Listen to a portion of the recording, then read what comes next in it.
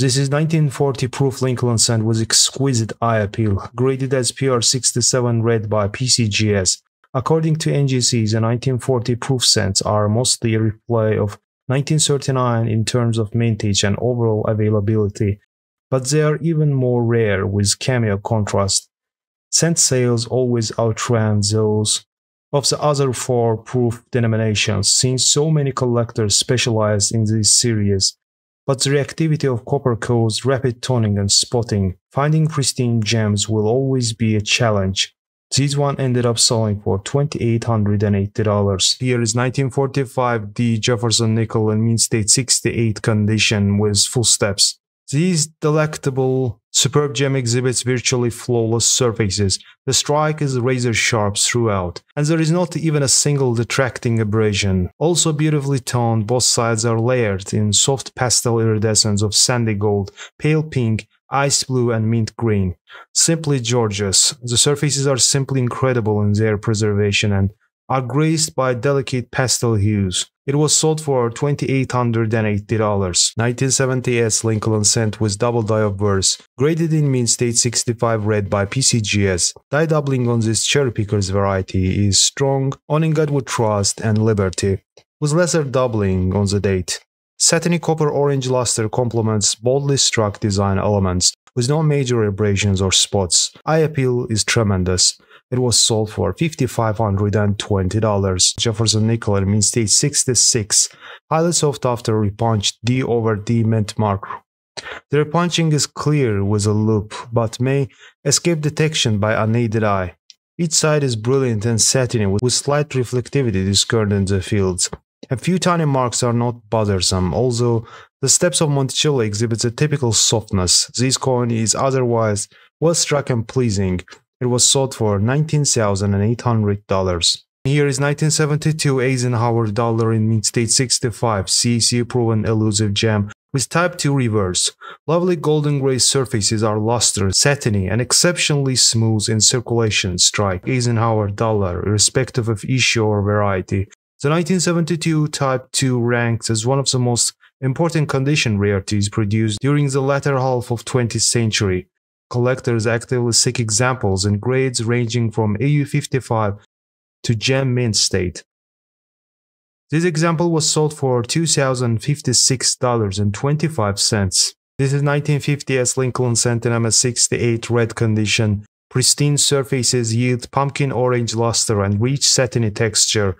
This coin is entirely devoid of spots with sharp design elements and incredible eye appeal. An essential acquisition for the registry collector, it was sold for $10,800. 1951 Franklin half dollar in PR67 plus condition.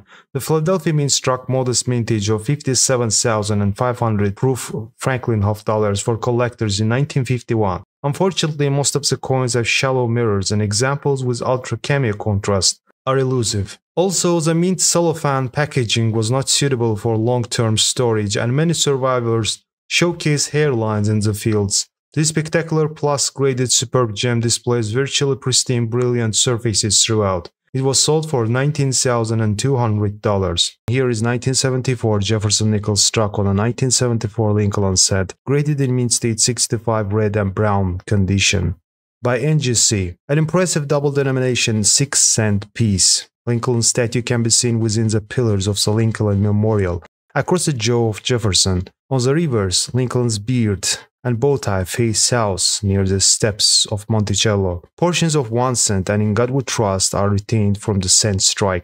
This error nickel ended up selling for $5,040. Here is 1976 silver bicentennial quarter, graded as MS69 by PCGS. The silver 1976s bicentennial quarter is an issue not typically seen in an auction setting, unless of course it is PCGS certified MS69. This top-grade registry coin is frosty and brilliant, showing a sharp strike and virtually flawless surfaces. It was sold for $6,600. This is 1958 Lincoln Cent in MS67 plus red condition. PCGS reported just 8 specimens in this high-end grade, with none finer. This specimen displays distinctive lilac accents around Lincoln's head and the rich reddish-orange colors throughout the incredibly smooth, sharply struck surfaces. Eye appeal is just tremendous. It was sold for $6,300. Circulated 1940 Washington quarter, graded in mid-state 66 by PCGS. A coin grading scale is a standardized system used to evaluate the condition or quality of a coin. It provides a way for collectors, dealers, and investors to communicate about the state of coins, preservation, and wear. The grades range from poor P1 to perfect uncirculated MS-70. According to David Hall, the 1940D is a low mintage date that has been considered a semi-key date in all grades. Much like 1938, 1938S, and 1939S quarters, this MS-66 gem fetched a sum of $1,020. This is 1924 Lincoln Center MS-65 brown condition. Comes with CEC sticker on the PCGS holder.